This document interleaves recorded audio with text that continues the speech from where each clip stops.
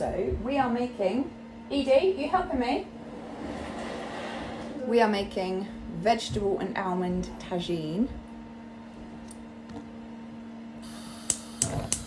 I'm not very good at doing recipes, am I, Edie? I don't like following the rules. I'm not very good at following the rules, am I? I kind of freestyle it a bit. So, what are we doing first? Let's put the spices in.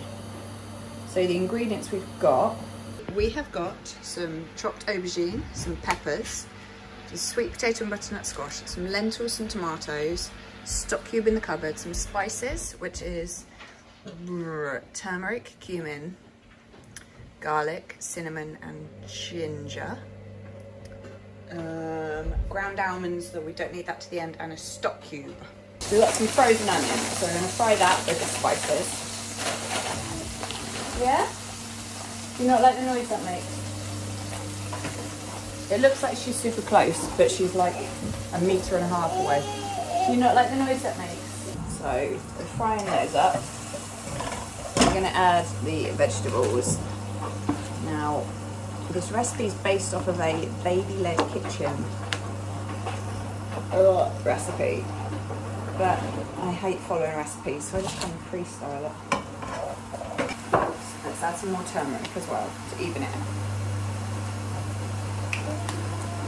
Okay. You not like that noise? Whee! I think I need a bigger pan. I've never added lentils to this recipe before,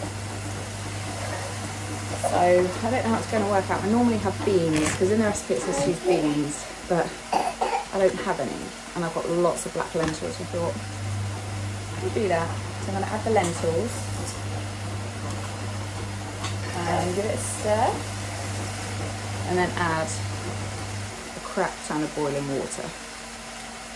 Oh, that's the stock cube going in. So that's a low salt vegetable stock cube.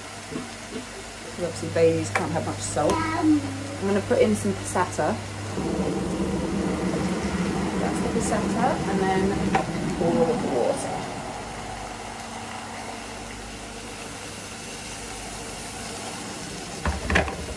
Oh, you do these noises. Yeah, we're definitely going to need some chopped tomatoes, Squidge. Some more water.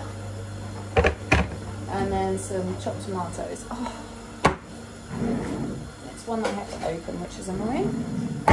That's not very flattering, is it? And a bit splattering. We will leave it to cook for about, probably about an hour. But I have to keep coming back and topping up with more water. So at the moment, it kind of looks like this. It doesn't kind of look like this, it does look like this. And that smells good. We're going to bring that to the boil and then, oh thank you, leave it to simmer.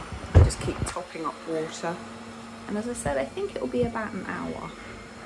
I think. I don't know. I don't think I've ever made a batch that's this big before. We'll see how it goes. It's looking, so I don't need to add any more water yet, but I should do soon. It's probably got another half an hour. Now, the good thing about this is it looks just like a tomatoey casserole stew thing. The thing that transforms it is the ground almonds, and I'll show you later when I put them in, but yeah. Been cooking for like 50 minutes. It's done, I think, so I'm going to add the almonds, so the ground almonds. And you just add it and stir it in and you'll see what happens. It kind of thickens it up a bit and gives it like crumbly bits. So I'm going to need some more because this is a lot. And because the almonds are kind of sweet, it gives it a bit of sweetness, which goes well with the cinnamon. If I had some dried apricots, I would have added them, but I don't. Or dates, and I don't have either of them. So you can see it's thickening up. I've used almost a whole packet of that because it was an open packet, so that's like 150 grams. Yeah, and this will make hundreds of meals. Look at that.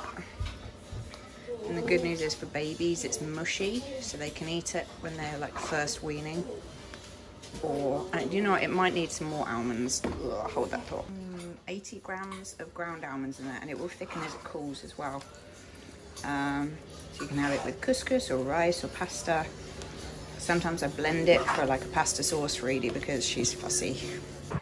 It is much later in the afternoon now. It is, or much later in the day. It's 3 o'clock or maybe 3:30. We've just got back from popping and dropping the cards around that we made yesterday. We dropped them into, dropped them through like post. Yeah! The letterboxes of the people they were for. So that was John and Naya. And we left Naya's birthday present outside her front door as well. So, yeah, I hope you've enjoyed the video for today. I'm going to start preparing the dinner shortly. I don't know what to give Edie with the tagine because, you know, couscous or rice would be good. She doesn't like rice. I'm probably going to do pasta because I know she'll eat it then. So I'm going to do orzo pasta because that's kind of like rice. So yeah, fingers crossed she eats it. She's been, sorry, I can't remember what I was saying. Yeah, so Edie's been really, really fussy with her food for ages. Like, she's not a fan of wet foods. Like, by wet foods, I mean, like, she'll have spaghetti bolognese, but like, if I were to give her just a bowl of the bolognese sauce, she wouldn't eat it. Like risotto, she doesn't like that sort of thing. So the tagine on its own, she wouldn't eat, but if it was in pasta, like, if it was as a pasta sauce, she would. So I'm hoping she eats it. She actually ate something wet for the first time a few days ago, and I was amazed. It was like a lentil dal thing.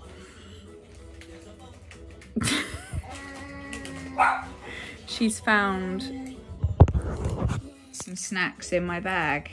That's a bit cheeky. Can you wave? Can you wave? Can you blow kiss? No. No, she doesn't perform on demand.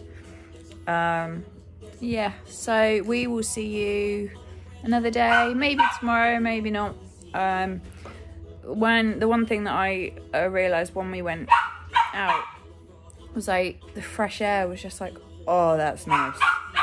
Because since last week, because Edie had a chest infection last week, we've only been out to like get medicine or pop to the shop to get food and stuff. No fresh air, and it was like, oh wow, this is nice. So yeah, I think we need to, Edie, you've dropped all your Crispies everywhere, so I think we need to go get some fresh air at some point. So I'll see you again.